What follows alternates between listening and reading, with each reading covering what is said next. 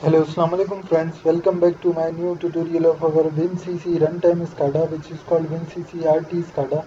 So in this video we are going to discuss about the data logging, and you will see that we are going to log data in our Windows Microsoft Excel. So you will see that we are going to historical data, and we are going to you will see that uh, uh, my PLC sim is connected to my factory IO, and you will see that it is running, and in the tenant screen you will see that the both our set point. If you watch my previous video you will understand our set point and the level is showing in our tenant screen. I am going to show you.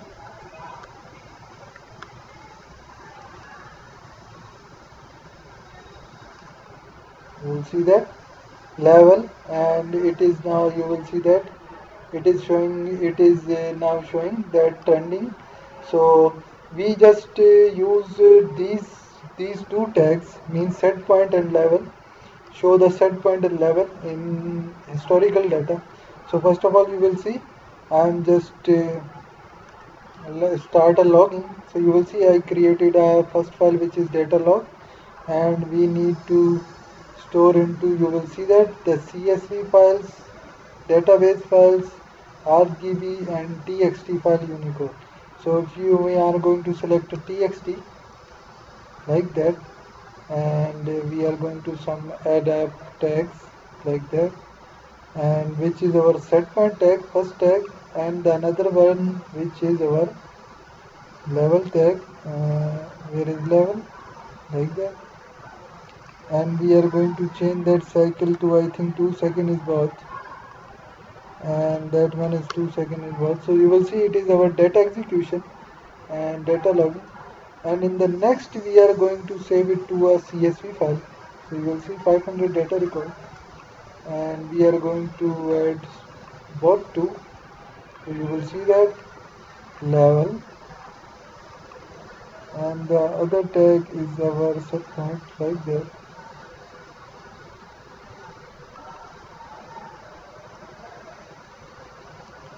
Why it is not created? I think if we are going to delete that one.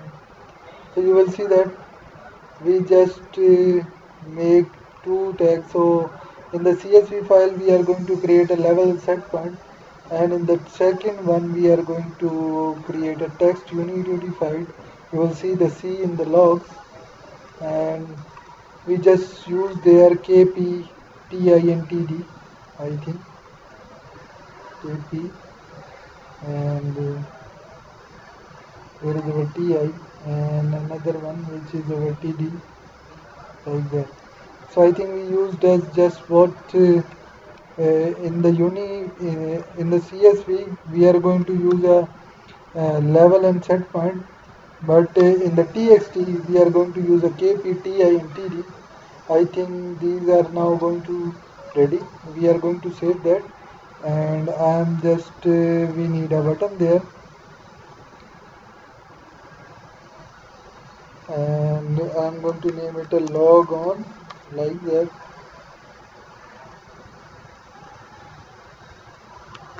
Log, I think, okay.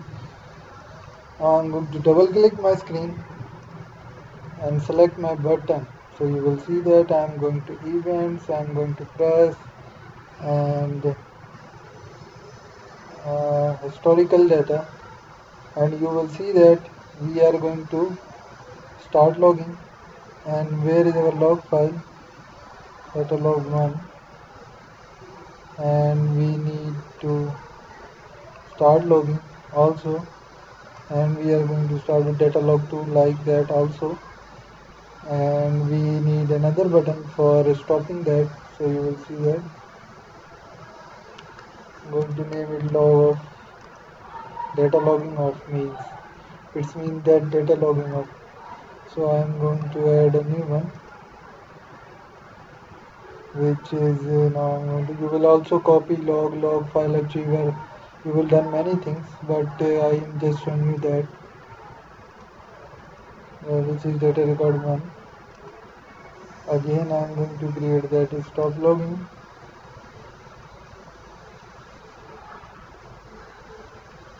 and selecting the data log file 2. I think these are now ready. We are going to save the project and compile that. Now I am going to start my runtime screen, and I am going to select a trend. So I need another my username and password. So I am going to select the start log on. So you will see that my data logging is now start. Here is our KP, TI and TD files and set points, and it is our level. The trends you will see there. Now I'm going to open my, you will see that, and I'm going to Windows. You will see that in the Windows C we have logs. So you will see in the Windows CSV file, and I'm going to select read on. So you will see that here is our value of our set point and level. So you will see that we are going to log there, and in the TXT you will also see that the KP, TI and TD also. So you will see that you will also see the timing. So I think that's it. That's how data logs are in the CSV, in the Excel file and TXT file, text file working in our WinCC runtime SCADA. So I think that's it. Thank you very much for watching my video. Please subscribe my channel, like my video and click the bell icons. And don't forget to subscribe my channel and read the descriptions and watch my video. So thank you very much.